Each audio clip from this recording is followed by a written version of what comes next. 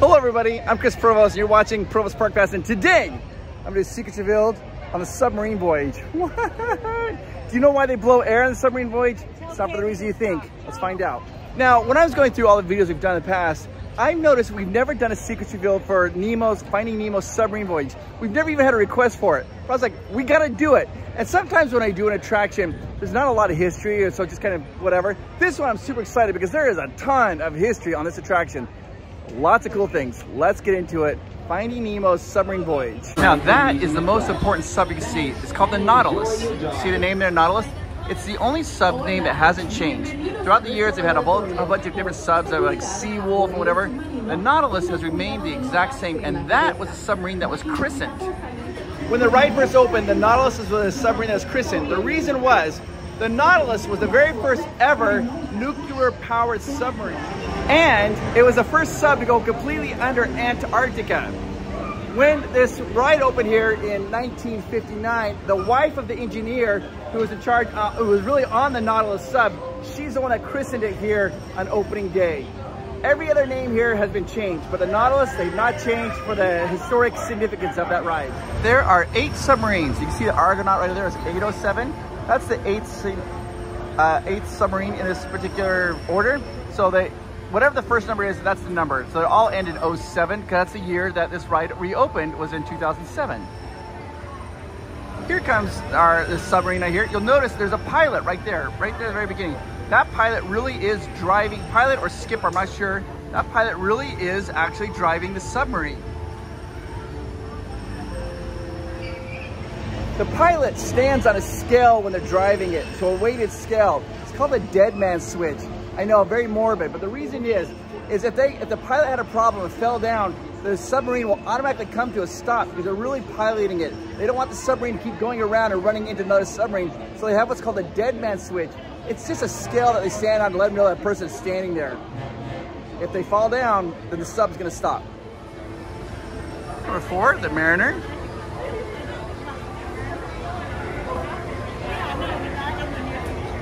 It's a little bit of a slow loader. You can see that they're going to lower the gangway for the people to get in and out.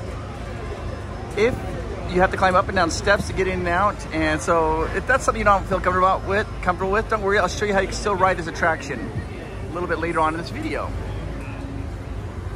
There, she's going to put the gangway. They're going to lift up the hatch, and they're going to lower the gangway so people can get in and out of the submarine. Watch your head, watch your step. Be sure to use those handrails. See, it's a little narrow. Walk down the stairs. The submarine holds 40 people, 20 on each side. These are spring-loaded chairs. You sit right there and pull the chair down and sit right down in it. Now when you're sitting down, you'll notice that right here there's a little plug, and this plug is blowing air. You feel a bunch of cold air coming out. Most people think that that's being blown on there to keep the windows so they don't fog up. That's not really true. The reason for the air being blown in the window is it reduces motion sickness and helps people who might have claustrophobia. If you're claustrophobic and you put your face in that little porthole and you feel that cold wind blowing in your face, it reduces anxiety and makes you feel, so the claustrophobia kind of passes. And also it makes it so you don't feel so motion sick. So that's the real reason. Can you believe that? It's to fight claustrophobia for people. Now, depending where you sit, you'll see different things when you go through. It's a good show no matter where you're sitting. But sometimes you might see Nemo or you might see his friends. Also, another thing to listen for is every single human on this attraction, they have an Australian accent. It was a human Australian accent. Just close the hatch. Let's go for the ride. G'day, this is the captain speaking. Now that we're underway, I'd like to welcome you aboard. Stand by to dive. Let's take it down. Main action, dive. Dive. Pressure in the boat. Trim out diving planes, 3 degrees. Float the main ballast tanks. Take it out easy. Catch you in 10 fathoms. As we leave the coast behind and head towards open water, you'll notice that this is a popular spot for divers searching for exotic fish. There's Darla. Right, 20 degrees. Set course directly over the lost city. Stand by for weather watch. Radar 1, standing by.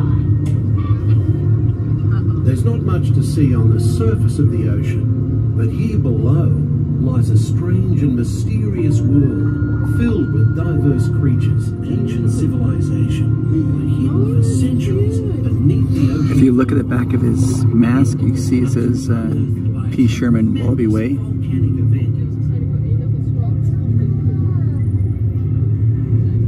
And there's the Tiki God. No worries. We'll take it down faster, please. All controls, 8 degrees down.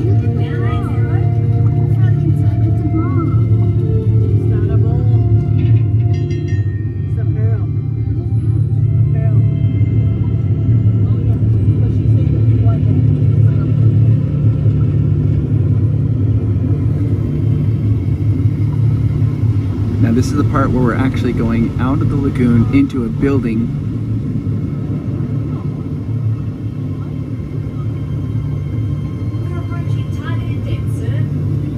Notice it gets a little bit darker because we're now inside.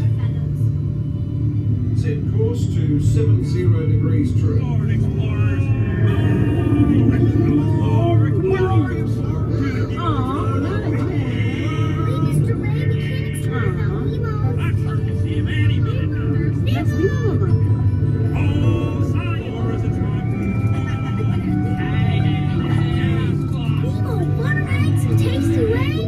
The majestic sea turtle.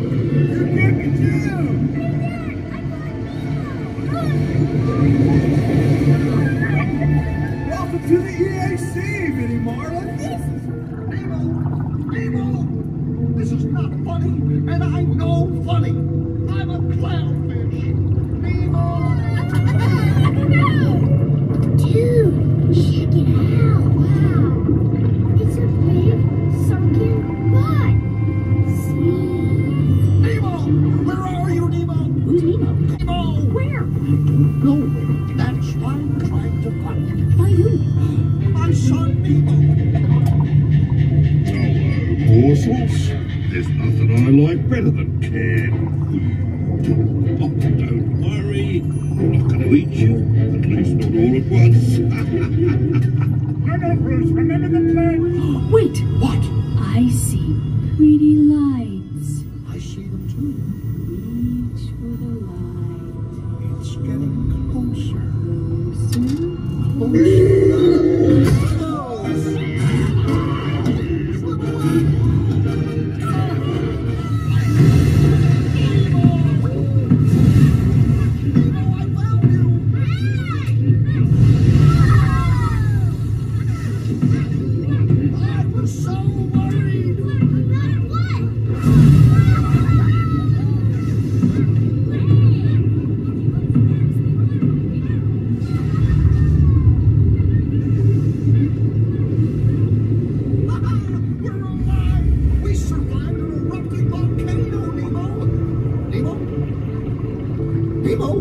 Say something! Can we do it again, Dad? Huh? Can we? Oh, of course. When fish can fly.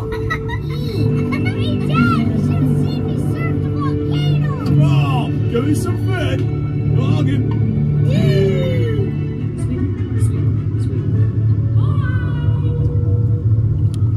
Crikey.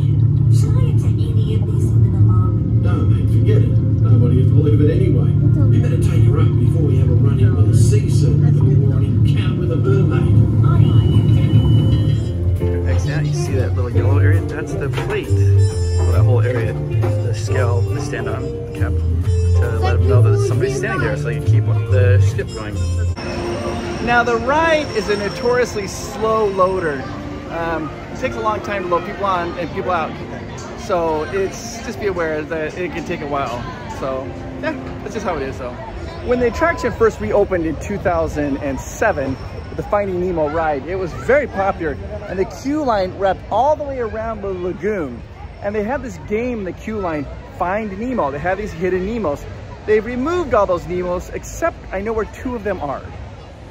The queue used to go all the way around this lagoon area here, and they had all these little Finding Nemos, these little hidden Nemos, and so they've left 2 of them. While we're waiting to take a look at this, you're gonna see right there, those are the seagulls.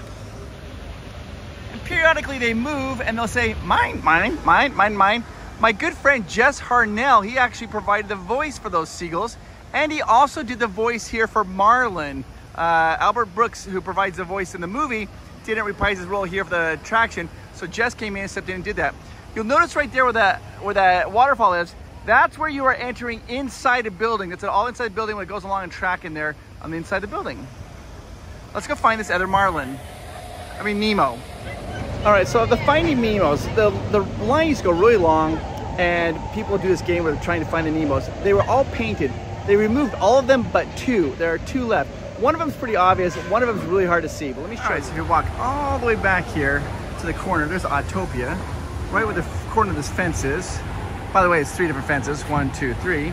But if you look right here, you can kind of see the old outline of a Nemo on the rock.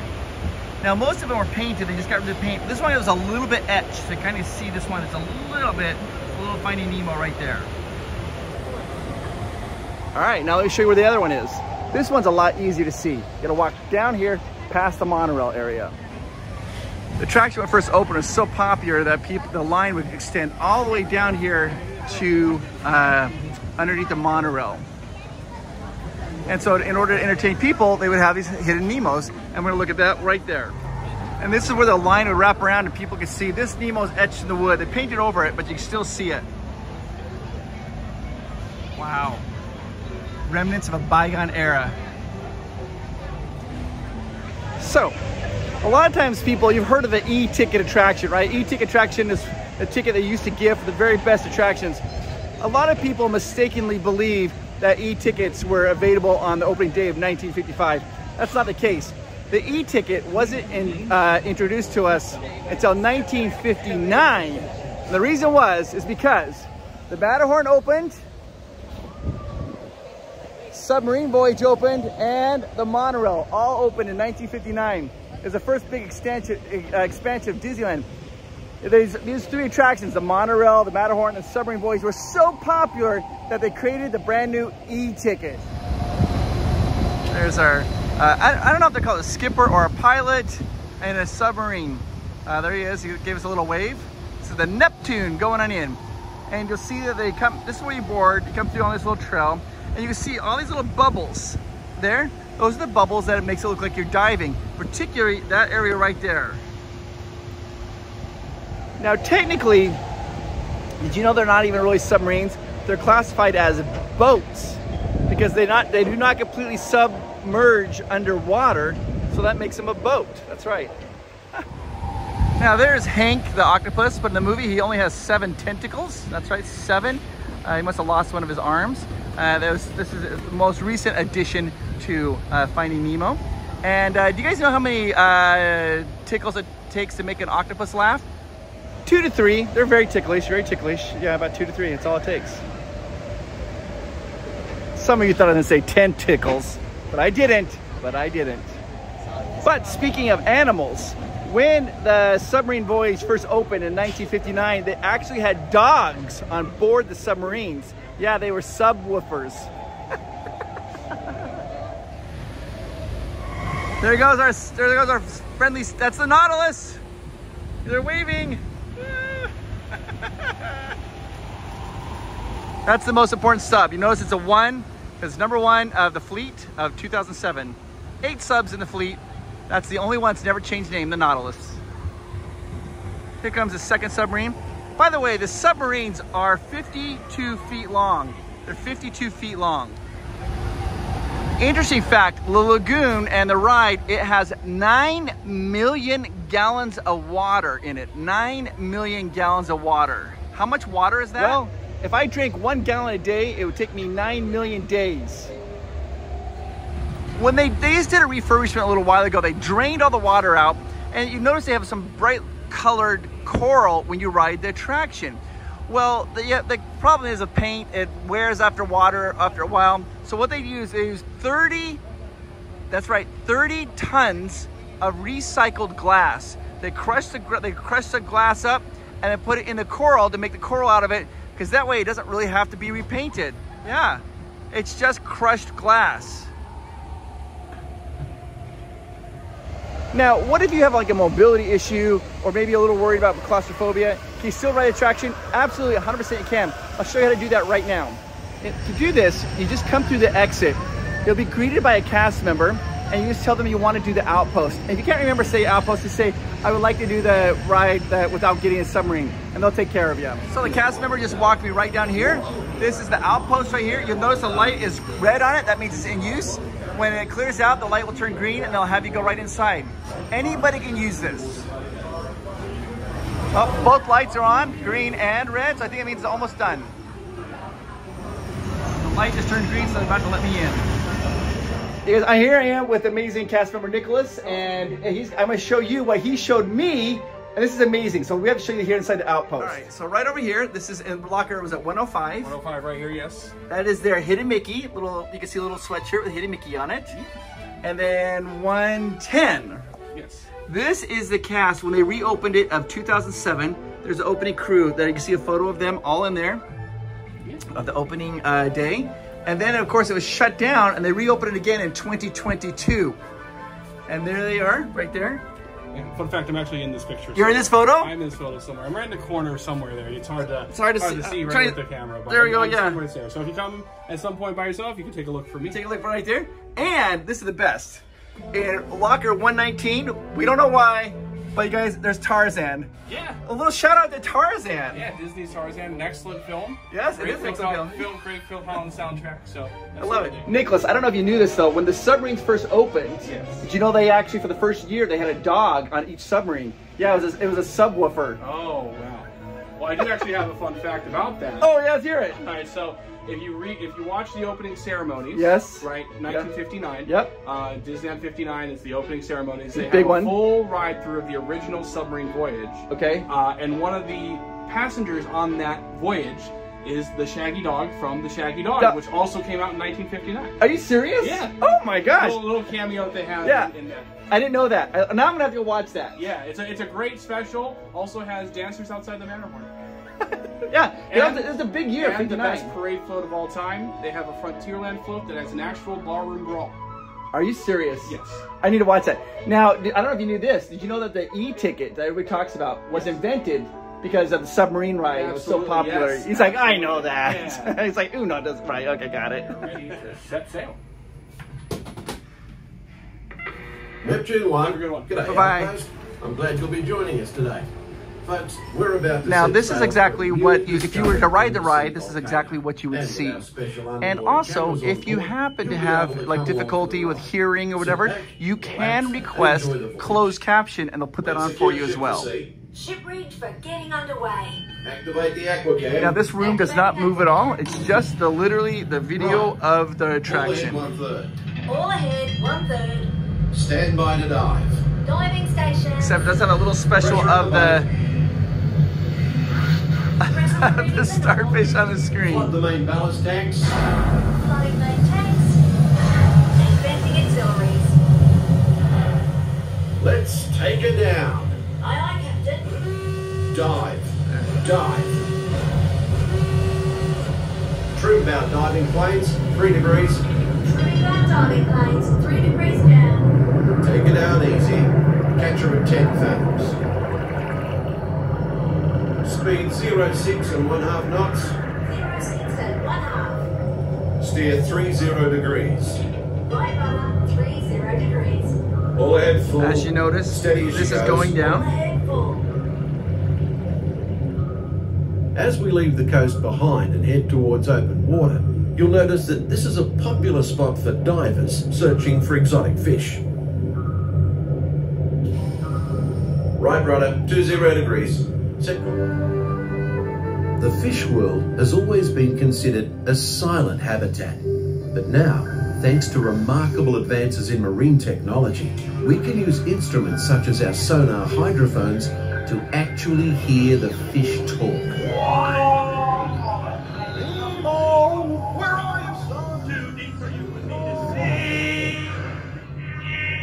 Once you say hydrophone, that starts moving right there. Sweep, sweep, sweep. Bye! Crikey! Should I enter any of this into the log? No, mate, forget it. Nobody would believe it anyway.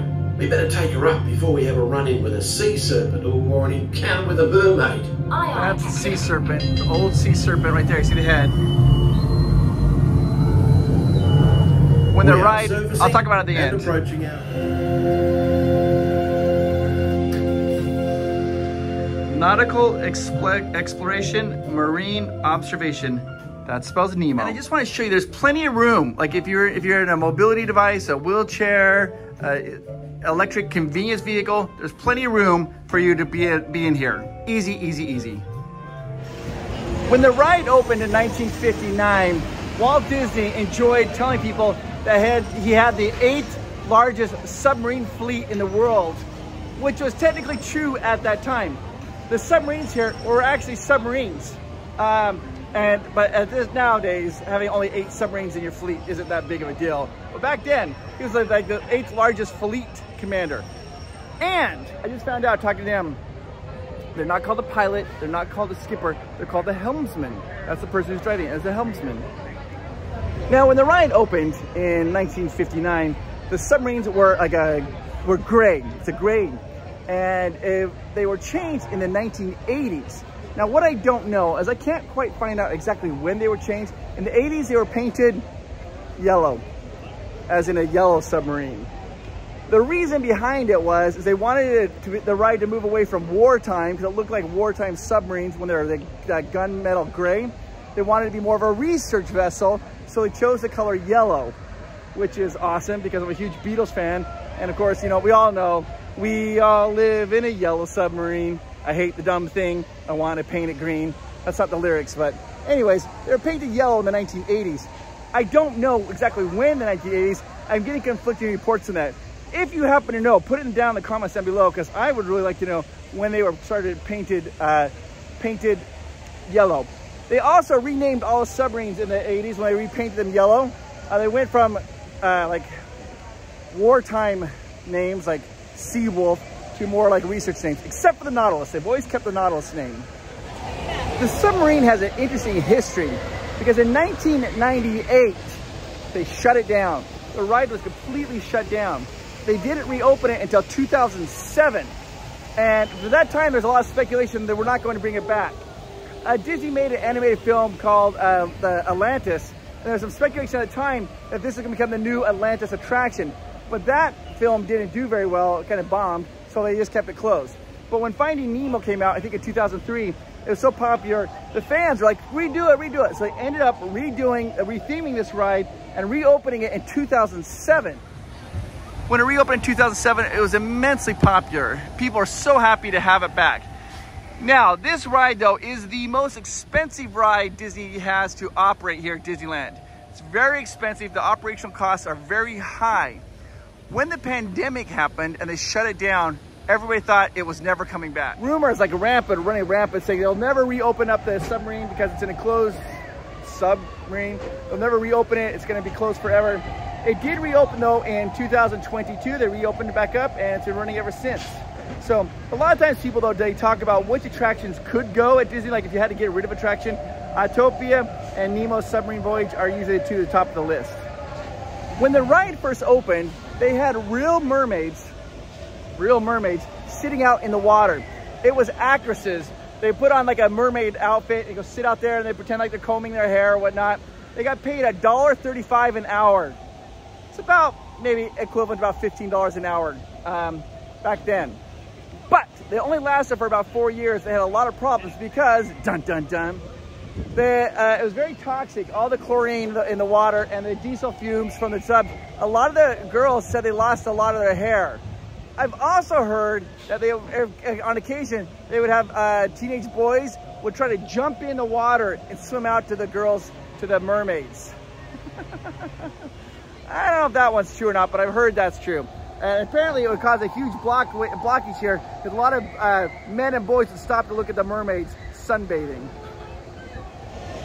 Now, I was telling you when we watched it from the Nemo observation room, and I kind of pointed at sea serpent. The original ride, before they redid it, at the end of the ride, you would see a mermaid and a sea serpent. What they did is they just put coral on top of the sea serpent. You can see it kind of like goes like waves like this. And you can still see it like that little forked tongue coming out as the old remnants of the original ride. Now the submarine truly never goes all the way under the water. So sometimes people have a fear like, what if like a window blew out and it's filled up with water? You still have tons of air on top of the, it's never happened. It's never going to happen, but it wouldn't fill all the way with water because the water level doesn't go above the top of the submarine. So you'd just be like standing there treading water. Not a big deal at all. Now right there, bubbles in liquid have to go up, right? That's bubbles go up in liquid. And that's what happens is when you go through that submarine, right now it's gonna go through all those bubbles, the bubbles are gonna go up around the windows, giving the illusion that you're going down. It's a very effective illusion to make it look like the submarine is diving deeper and deeper and deeper when it's actually just on track, just rolling along. Even though maybe some people are like, I don't know if I like it or not, the submarine, right? It's still very, very popular. Oh my gosh, I would say this. It's a very fun attraction for little kids. I know a lot of times as adults, we just want to skip it, like, we've been on a lot. But for little kids, it's very magical because they really believe that they're going underwater and having this exploring, and they feel like they've been in a submarine. And that is magical here at Disney. I love that they pull that off. By the way, hit the subscribe button. Wait a minute. Did you hit the like button yet? All right. Hit that subscribe button, and you guys are amazing. Oh, wait. I gotta find a spot where I can talk to you. Ooh, it's very bright, but I think we'll be fine. I just want to say this. I'm talking to you, and you might think I can't be talking to you. I am. I want you to listen. I think you are amazing, and you make the world a better place. Did you know that? You absolutely do. If you are sad and suffering from a little depression, or feeling a little overwhelmed, or maybe having anxiety, take a deep breath, let that out, and know in your heart how amazing you are. You make the world better. And I am talking to you, and I absolutely mean it. I think you're wonderful. All right, guys, I'll see you in our next video. Talk to you later. Bye-bye.